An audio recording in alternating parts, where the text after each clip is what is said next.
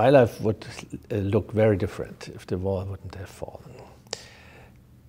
I would be now a Protestant minister in East Germany with an active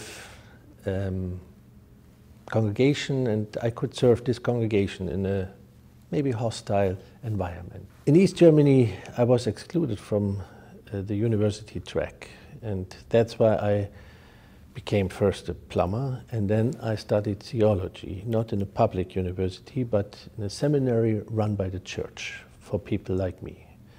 But then the wall fell, and I became involved in the peaceful revolution. I became involved in the dissolution of the Stasi, which was very crucial for a new start of our country and for the democracy in East Germany.